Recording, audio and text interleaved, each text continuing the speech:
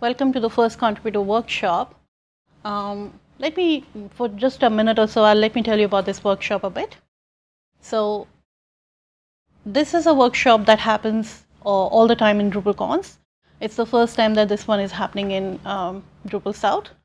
And as the name suggests, this is basically to help people who want to contribute to the Drupal community, to the Drupal ecosystem, but they are not able to. So yeah, first time's a charm, right? Okay, let's go. Let's start.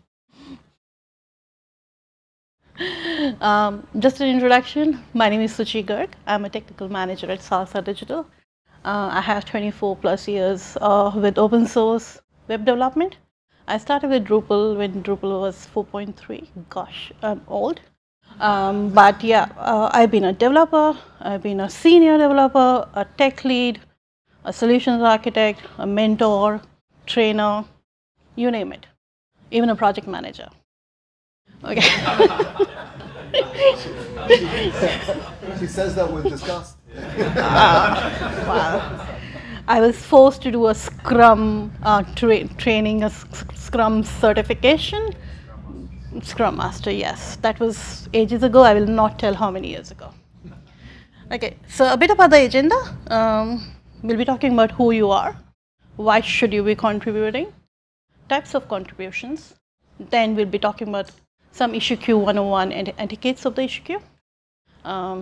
Then a very quick intro about merge requests and tooling and documentation. And I will leave enough time. Actually, we will have a lot of time for Q&A because this is a 45-minute session. I thought it's a 30-minute. So we'll have a lot of time if you have questions. Even before we start, some general hygiene things. So DrupalSouth Code Sprint has a Slack channel. So is everybody part of Drupal Slack?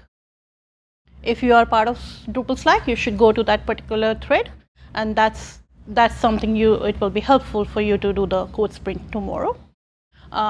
And generally, for first contributors, there's also a channel called First Contribution. You should be going there in case you have questions, in case, even if you want to see what should I work on, and you will have a lot of healthy discussions, and that will really help you get started. And a little bit about the dynamics of the mentored contribution. How does it work? So it works in a way that there will be many tables. There will be people who are mentoring. Find a table, join a team. Teams will mostly be arranged by topic. So it can be something like bug smash, media, Drupal 10, porting.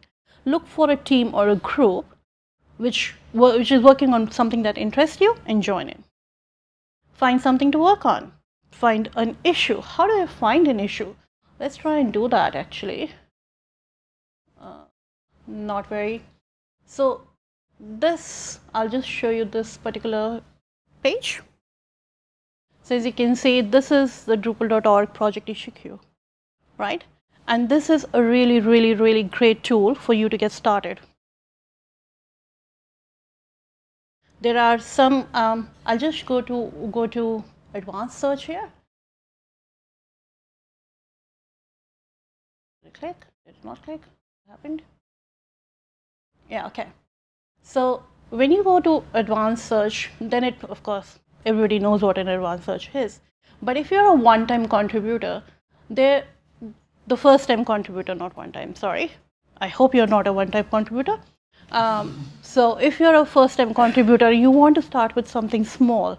So issues are tagged very appropriately. So you can probably search for something like novice, and then you might start finding issues which you feel that, yeah, this is good enough for me to start with. Also, for DrupalSouth, there are actually issues tagged with DrupalSouth. So these are probably the issues that people will be working on tomorrow. I've also heard from the mentors of tomorrow's code thread that they want to work on the issues that have been tagged as postponed maintainers need more info, and that is something you can actually find here. Oops. Not closed. These ones, and when you filter them out, you'll probably find issues that people are working on tomorrow. So this is a great way to start off with. Okay, coming back to my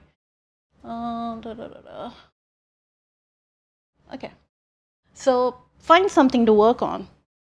Now you found an issue, you feel that you'll be useful in that.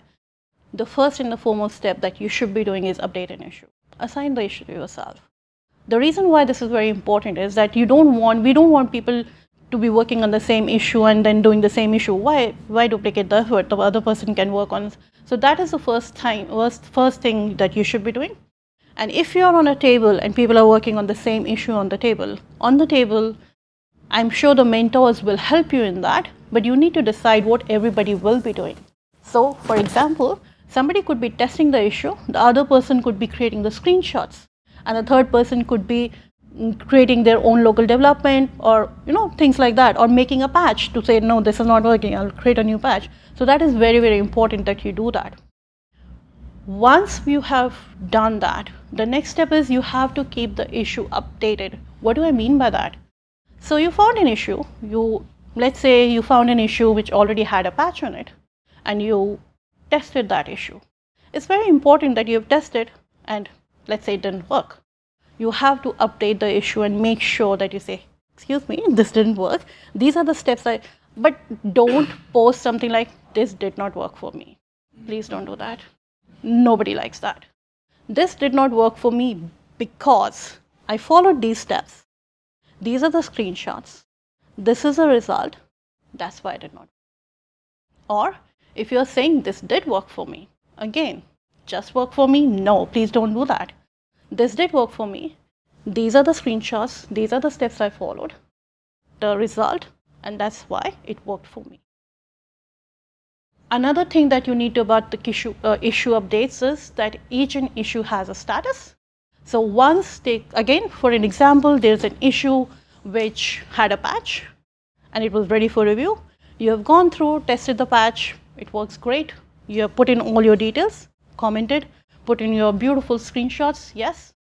Edit the issue and mark this as RTBC, reviewed by the community.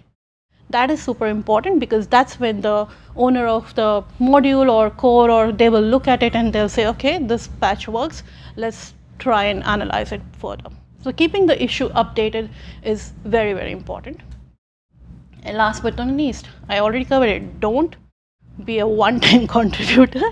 You're contributing tomorrow, great, but keep on contributing. You don't need to wait for an event to contribute. You can contribute from anywhere and everywhere. So keep on contributing even after the event. Oops, I pressed the back clicker. Okay, so who are you? Who here is new to the world of Drupal? Great. How much time you've started with it now? Yeah.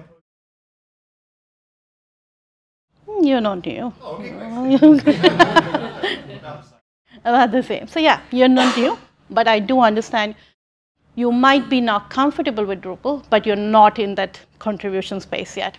So yes. So when I look at the audience here, I'm pretty sure you have some which are new to the world of Drupal contributing, let's put it like that. Then there are people who are like, I've been around forever. I've been in the Drupal world for 6 years, never contributed. How many? I'm not going to name and share.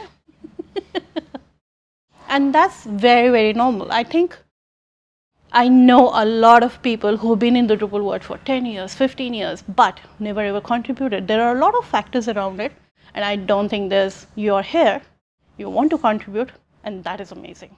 So a pat to yourself on the back. Then there are people who may or may not be in the Drupal world, or even if they are, they're looking for new ways to help out. Because contribution is not just about code contribution. We will be talking about that. There are a lot more ways of contributing.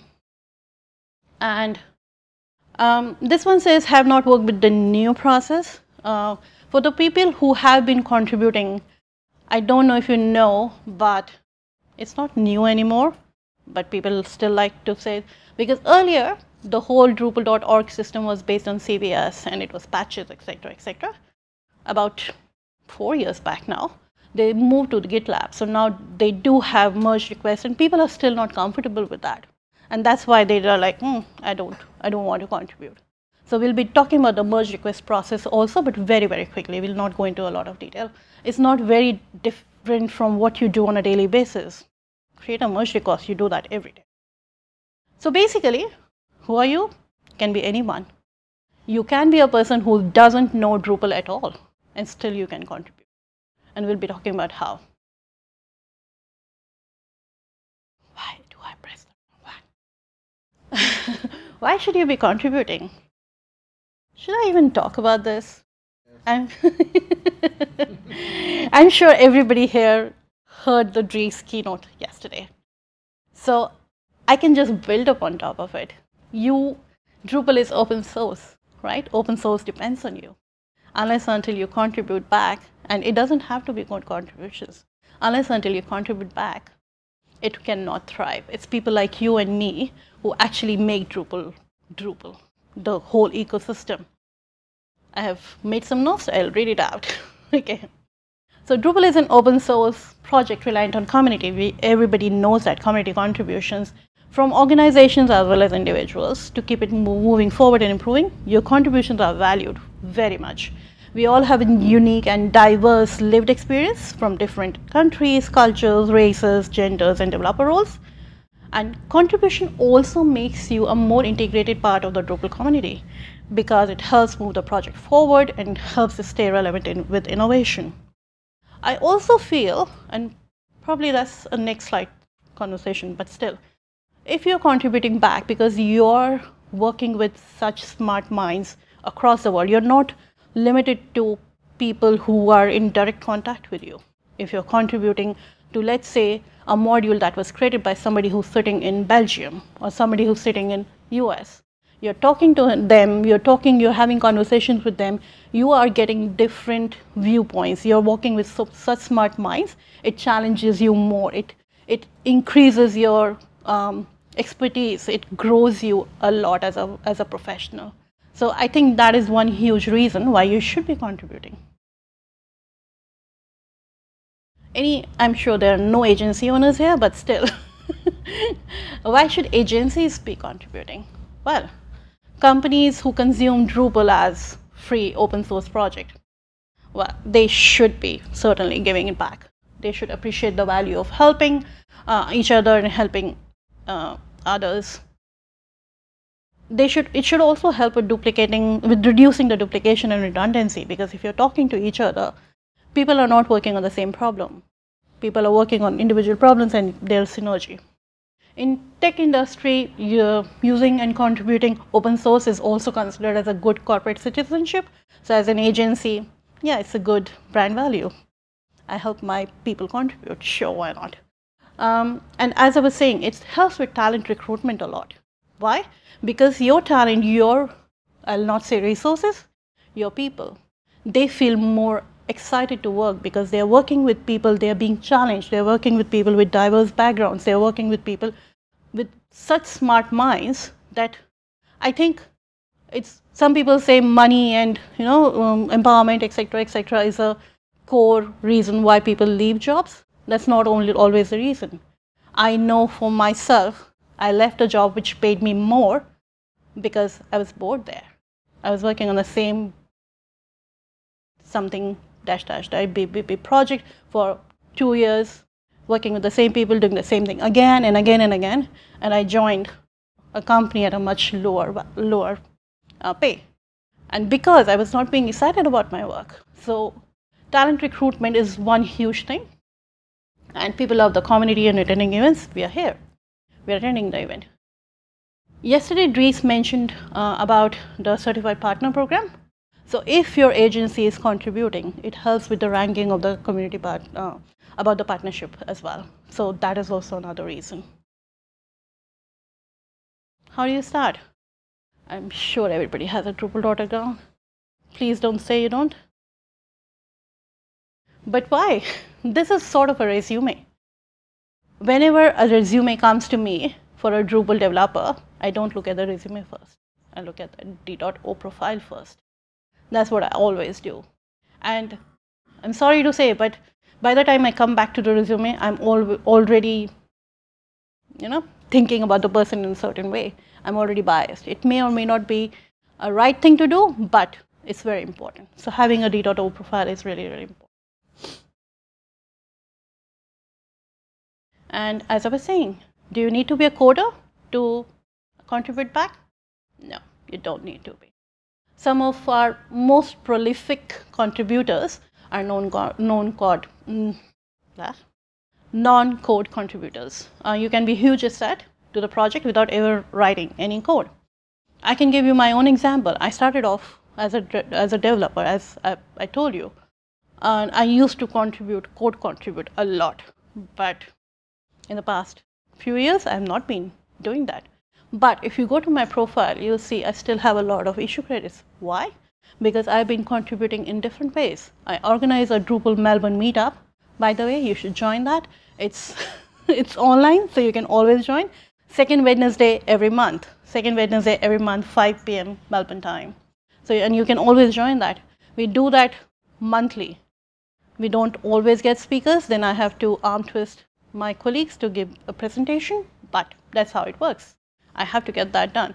And that is a great way of contributing, because you are actually you're actually making sure there's an event happening, people are coming together, somebody is presenting and sharing their knowledge, they're also contributing in their own way.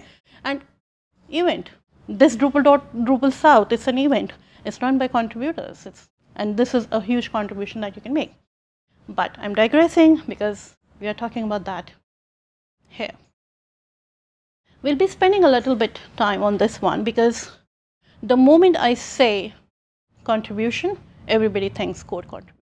The moment I say Drupal contribution, everybody says, but I don't know how to make patches or something like that.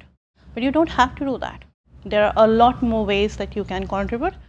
I'm assuming that many people here are here for code contribution, but let's try and widen your thinking a bit as well. You don't have to be a code contributor. What else can you do? You can improve documentation.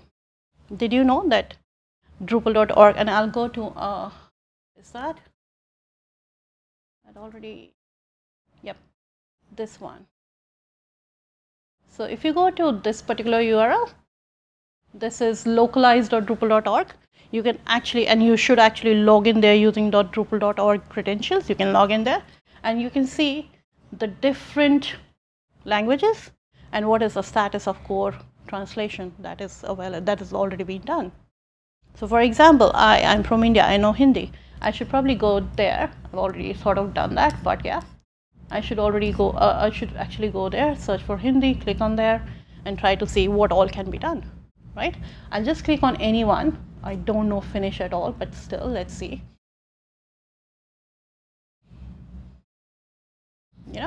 And it's very, very simple, very small contributions you're making. If you know a language, you would easily know error message. Oh, in Finnish, it is called this. So just edit it, add the translation, and you're done. That's your first contribution, which is you have spent maybe 2 minutes, not even that, and you have done your contribution. And so you don't have to have focus on a bug, focus on doing this and this and this to contribute. Yes, all those are really, really helpful, really, really useful, but there are other ways. I don't have a lot of time for contribution.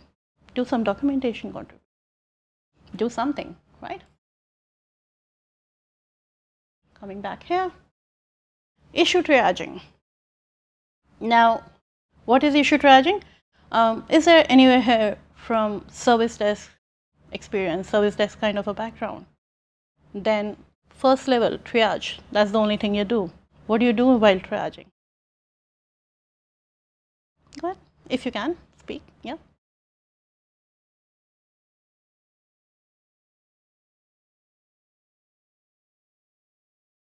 And try to, yeah. I think the first thing is whether it's a problem or not, because at times that happens. Oh, it was just a cache issue. They had a problem at that time, they had an internet issue, and so that's the first thing. So issue triaging is something you can do. When you look at an issue, it might be a new issue, look at it, read it through, try to reproduce it and say, Is it an issue or not? That's the first thing you can do. The second thing you can do, okay, let me try to reproduce it. Those kinds of things. And then try to do some research and see if there is a duplicate issue already there. Because you don't want two issues for the same thing. If it's a duplicate issue, go ahead and mark it as duplicate. This is a duplicate of that issue, close the issue. If it's a proper issue, yes, this is an issue, sure. You can say, okay, I tried to replicate this, this is what I did, this is a valid issue. That's issue triaging.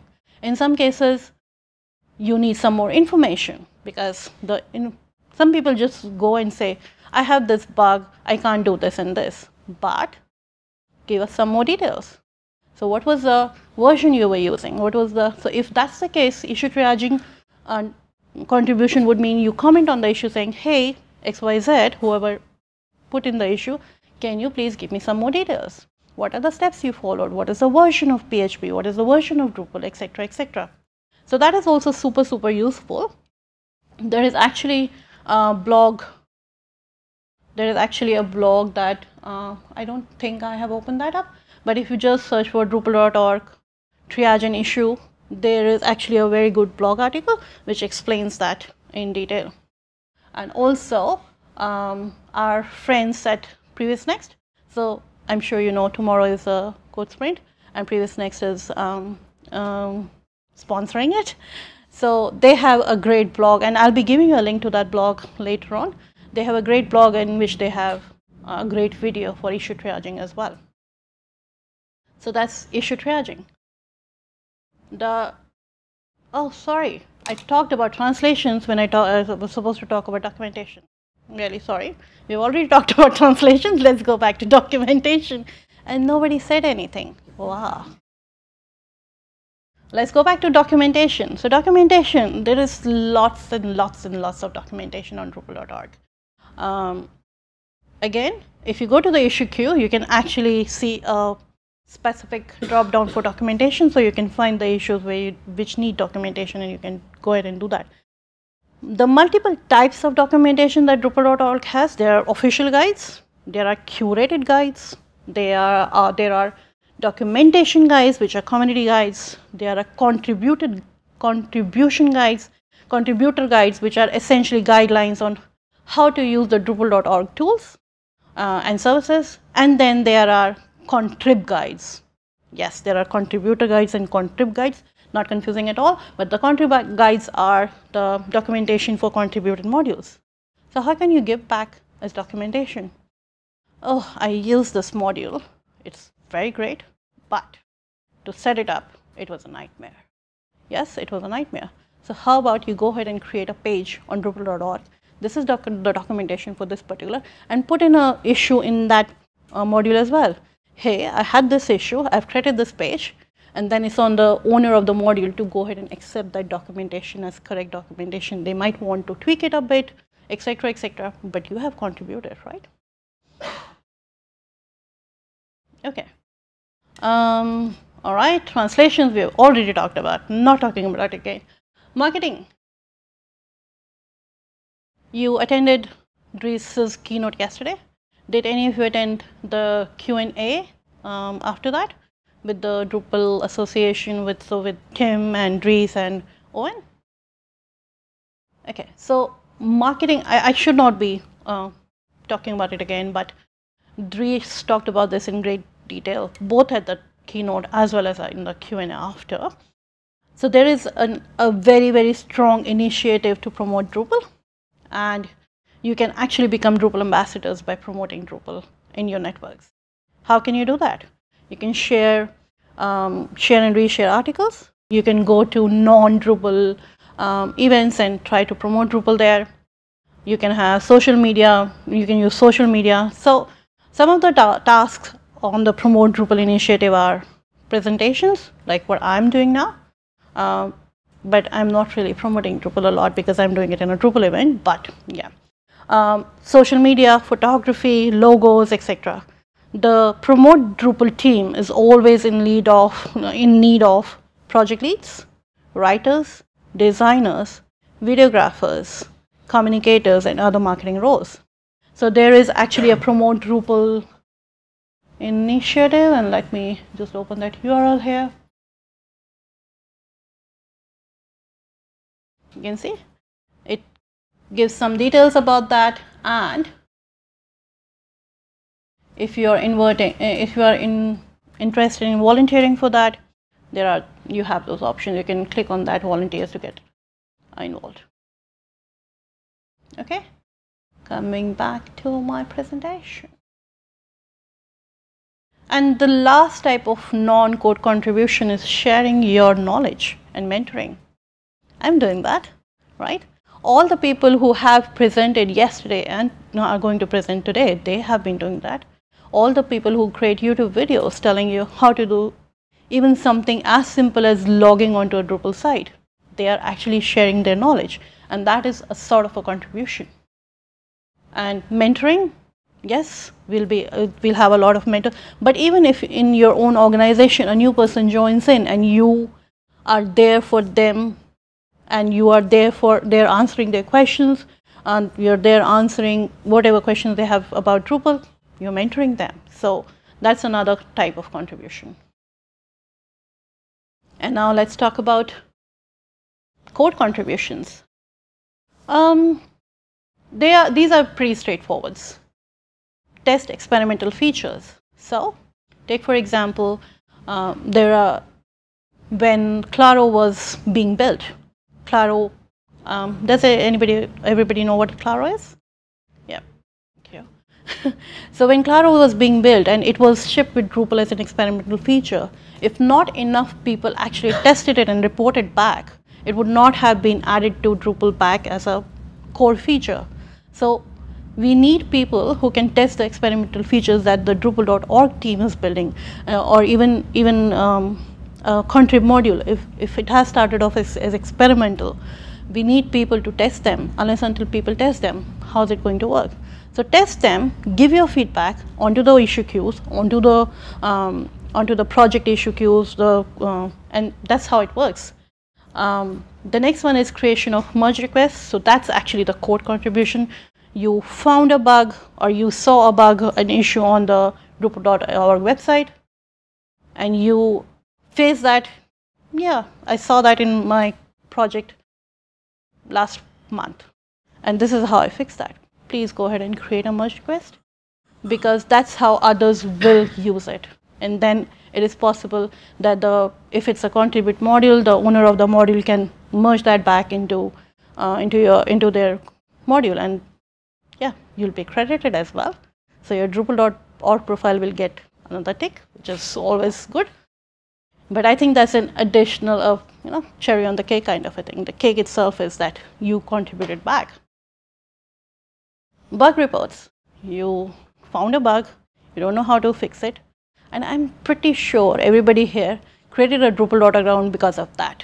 Oh, I found a bug. I can't get an answer. Let me post a bug report. But that is a form of contribution. Don't think you're not contributing when you are raising a bug report, because everybody wants that what they have built should be bug free. And if you're raising a bug report, you're actually contributing back to the community. It's super important. So even when you have created a Drupal.org account just to raise a bug, still you are valuable to the whole community. So be happy about that. Test existing merge requests on issues. Like I was telling, there is a issue which already has a merge request. Test them so that it can be marked as RTBC, and then it can be merged back into the module or core, whatever, and provide feedback for anything and everything. All right, so issue queue 101, etiquettes and etiquettes. I've given a link of the Drupal core issue queue, but this actually applies to all the issue queues around. Okay, so this is the core issue queue. You can, as I was showing you, you can go to the advanced tag. You can filter the issues using tags. You can filter the issues using at what stage they are. So if there is an issue that you found and it is at RTBC stage, then that would mean that, okay, the merge request that I see here or the patch that I see here, it works. It is possible that the owner has not merged it back, but I can use that patch, right? So if you face an issue, if you face a bug in your system, you found an issue that replicates that, and there is a patch, it's RTBC, great. So those are the things that you can use to search stuff. If you're a novice, if you're trying to give back, contribute code back for the first time, there are some kind of issues that you should stay away from. Don't look at the projects that are not actively maintained. There's no point, probably. So try to stay away from them. There are multiple issues that are actually marked won't fix, so try not to go for them. If the issue was raised 5 years back and there has been no conversation on that for the past 4 years and 11 months, please don't look at that, because most probably it's outdated. So let's not look at those. If the issue has more than 20 comments, I mean, if I look at this one, it was created almost 6 years back. It has 256 comments.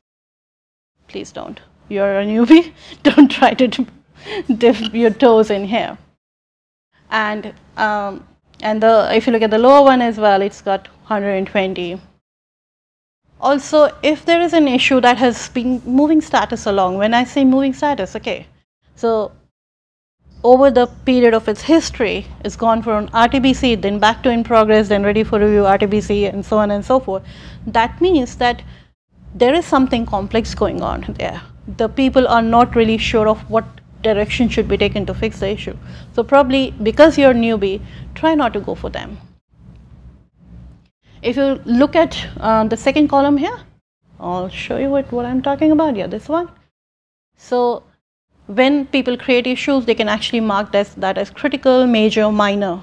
So as a newbie, don't assign a critical issue to yourself.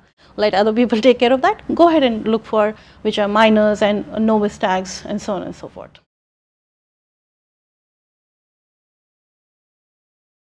I thought that this is pretty relevant to what we are talking here. We've already sort of covered it, but this particular slide is pretty relevant because each issue will have these things. So each issue will have a title, category, priority, status, version, component, etc., etc. Please note that we did not talk about version earlier, but it's super important to know the version. If there is an issue which says Drupal 8.x, I don't care about that issue now because most probably it's fixed in Drupal 9. If it is not fixed in Drupal 9, then that, or Drupal 10 actually, not even 9, because then that issue should be edited and updated to mark it as a Drupal 10 issue. It should not be a Drupal 8 issue at all. So that's also super important. This is also super important for in case you are starting to report a bug. So you face an issue, you want to create an issue on DataData. What all is needed? Title, of course. Make the title it should have a good description, but it should not be very long. And the reason for that is when you should see the issue list, the titles are shown there. So if it's a very long title, it doesn't look good. The category, whether it's a bug, whether it's a task, a bug, a feature request, a support request, etc., etc.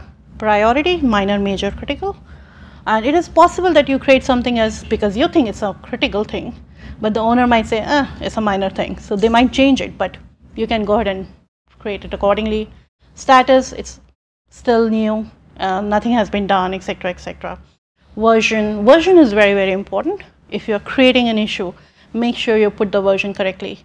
Even in the summary, you should be putting in all the steps, all the screenshots that you can, and put in your versions. Not only the Drupal versions or the module version, but it's always good if you provide more information, like PHP version, for example. Sometimes the issues are because of a PHP version rather than anything else, and so on and so forth.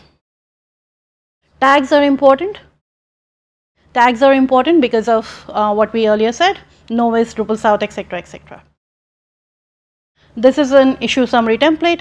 It actually gives you all of these things to fill in. So if you're creating an issue, you'll probably see something like that. That will help you in filling out the issue in a more robust way. Do this, report the issue in the correct project, read the relevant documentation. If you find an issue, please search for that issue. Don't just go ahead and raise it. Read the documentation, search for it, etc. Check if you're using the latest dev version or not. Try it if it's fixed in the latest dev version. Try to get help from the community, search the issue, etc., etc. And leave the novice issue for new contributors. And don't do this, please. So the security issues have a totally different flow.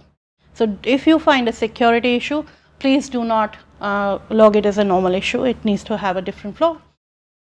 Don't hijack other issues. When I say hijack, you found an issue, it's sort of similar, but it's not the same. Don't say, oh, I faced this, but I faced this also. No. Create a new issue for that, because that's not cool. And so on and so forth. I don't have a lot of time, and I'll be giving you a link to where you can download my whole slide, and then you'll be able to see all the YouTube links and all the good documentation links. So yeah, and we already talked about that, right? Historically, Drupal.org was CVS based, now it's GitLab based, much cooler, much better. CVS was old. Development tools. Any of you know what DrupalPod is? All right, I'll do a very, very quick demo. We'll probably not see the whole thing, but okay. So this is an issue. DrupalPod, Gitpod, you might have heard Gitpod. So basically everything is in the cloud. Your whole ID is in the cloud. Okay. Now from Gitpod, DrupalPod was created specifically for Drupal. It has a Chrome and Firefox plugin. If you look at this cute little sign, this one, this is DrupalPod. So if you go to any issue on Drupal.org, you can actually click on this, and I hope it works. So, and if this particular thing had more than one branches, it would have given you a list. You want to test the branch that was created, so you'll say something like, all right, this. Now Drupal core version, no, it's 11.x. So I'll do this, no patch, and install profile, let's say minimal, and open dev environment. I'll not wait for it to be built because it takes about 5 minutes or so. By the way, for Gitpod, you have to log in to Gitpod. You can log in, use a GitHub account, GitLab account, whatever you have. And you do this, continue. And now what it does, it starts creating in the cloud an IDE, and will start installing Drupal with that particular branch, with that particular patch, etc., etc. And it will start giving you information, and you can see what's happening there. So everything is in the cloud. Hopefully, this will work if you have a great internet connection. If you have a crappy one, it won't probably work. But this is how it works. And once this is done, you actually have the Drupal install showing on your right hand side and your ID on the left hand side. And then it even has Drush access, SSH access, everything. So you can actually build everything in the cloud. You don't have to install anything on your local at all. And it's available within 10 minutes or so. So very, very cool. And as I said, I'll not wait. And it gives you a lot of what to do, what not to do, etc., etc. So yeah. The other options are, of course, local dev environments, MAMP, WAMP. Who uses Windows? But yeah, people do, I know. Government. So LAMP, etc., etc. DDEV is very used a lot. There is also Lando, Doxel. People use that a lot. And there is a site called Simply Test Me. Has anybody used Simply Test Me at all? It's a very good site. You can actually say, I want a Drupal install build with this particular module, and it builds it for you. We've already talked about this one. I skipped ahead because that's cool. Now, I'm at the very last of my thing. There are some contribution videos, but as I said, I'll be sharing the slides, so you don't have to really write them down or take a picture. You should be able to. So there are some great contribution videos. These are more video playlists, and these are some resources. QR code for my slides. So if you want, just go ahead and scan that, and you'll be able to get my slides without speaker notes, of course. Everybody done with the QR coding? Okay, I'll wait.